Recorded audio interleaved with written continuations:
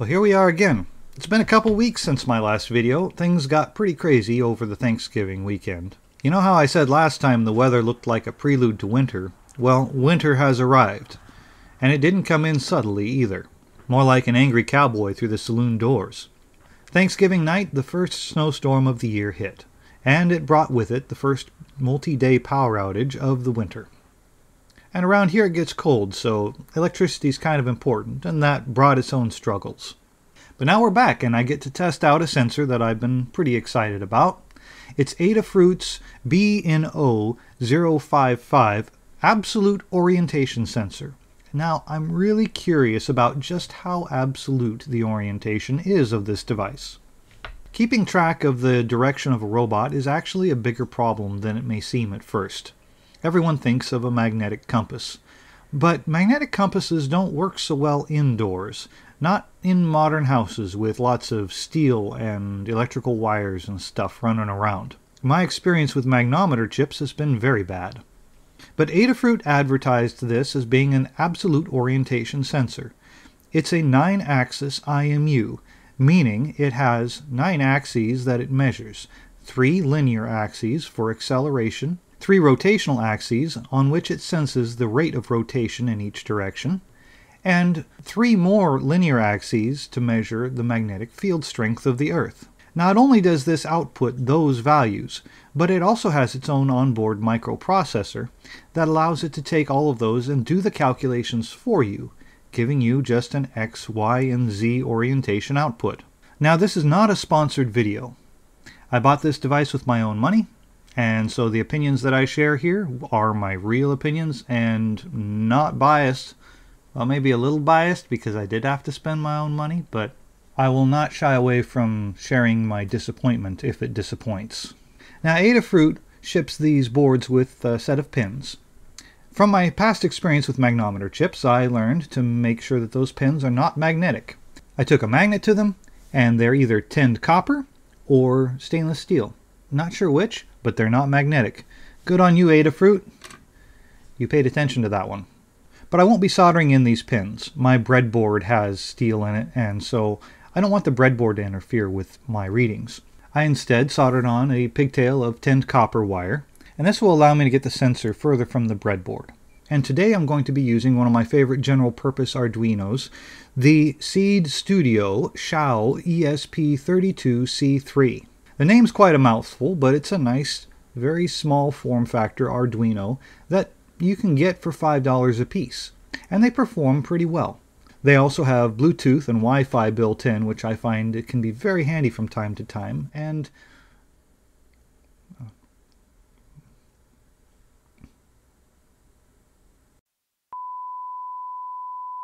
Alright, where was I?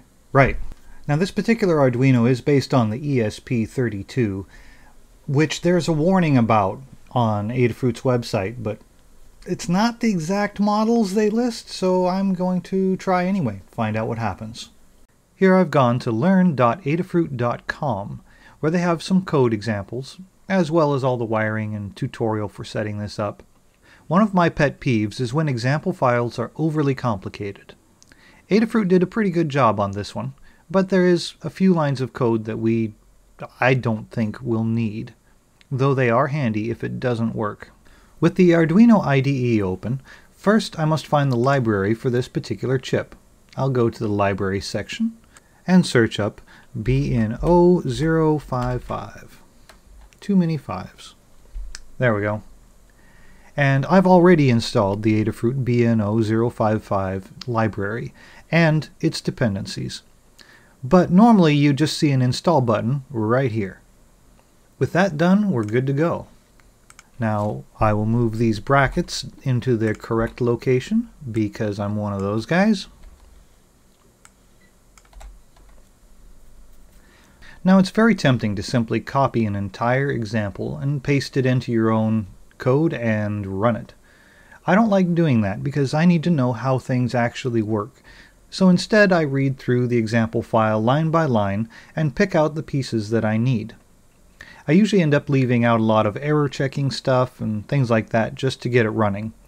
And if it doesn't run the first time, then I need to find out what I did wrong. But for me, the process works out really well when I'm learning how to use something out in the wild.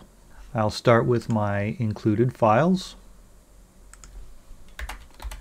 using copy and paste there. Let me make the font a bit bigger so we can all see it. There we go. The first thing that we need to do is declare an object for that sensor, basically a variable. We will open up our serial port, and now we need to execute the begin command for our sensor object. And it looks like in this example you also set the processor to use the external crystal. Now for the main loop, we declare a sensor event variable, and this will be where the sensor data is stored. The next thing we do is from the sensor object we call getEvent, and we feed that a pointer to our event variable. And then it looks like it's merely a matter of retrieving the information we want.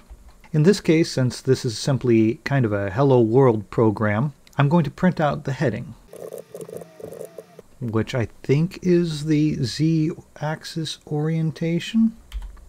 We'll find out. And I'll put in a delay, so it'll update the program 10 times per second.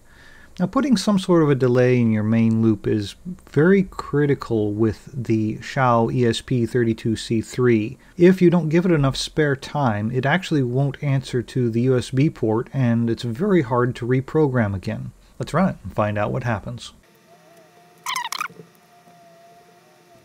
Fatal error occurred. COM10 does not exist. Oh, COM5. Let's try it again.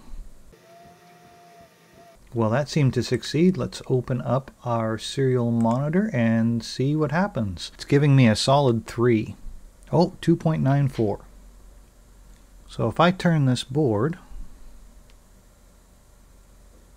evidently the Z-axis is not our heading. I will change my code from Z-axis to, I'll try Y.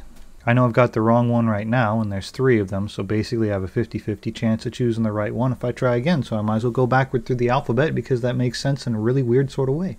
And evidently that is not it either. Go all the way back to the X-axis and recompile again. There we go. That's better. Seems quite stable too. Well, it works. Now we got to find out how absolute this thing is. I quickly discovered that when you first power the device up, it always says it's pointing north, no matter which direction it's pointing. This sort of makes sense. The magnometer chip needs to be calibrated. You do this by simply turning it around in a couple of circles. It'll lock on to which direction it thinks is north. But how about the repeatability?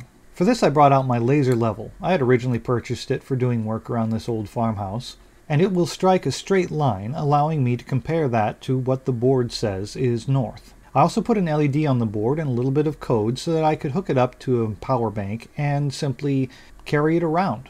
The LED will turn on whenever it's pointed north. Now, this circuit board's idea of north isn't what I would call north around here, but I set up the laser so that it struck a line directly across the board, and then moved across the room and tried it again. It seemed very consistent. It locked on to what it thought was north and held on to it. Now, even if it's a relative direction of north, but it locks onto that one direction, that will work for me. But then I also found out that if I turn the board off and power it back up again, recalibrate it, it will often choose a different direction for north. It's kind of in the ballpark, but not close enough for mapping. It may adjust over time, but I'm not sure yet. I haven't run it for an extended period of time. So there you have it. The BNO055 from Adafruit. I wouldn't call it an absolute orientation sensor. It's probably as close as the technology gets at the moment, given the inconsistency of... Oh, Crusoe, you're interrupting. Yeah. So at this point, my conclusion of Adafruit's absolute orientation sensor would be 4 out of 5 stars. It's easy to use, responds quickly, and it's very consistent.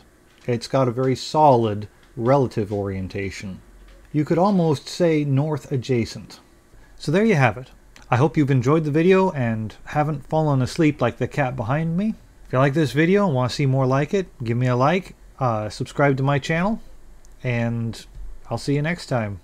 This is Joe, signing off.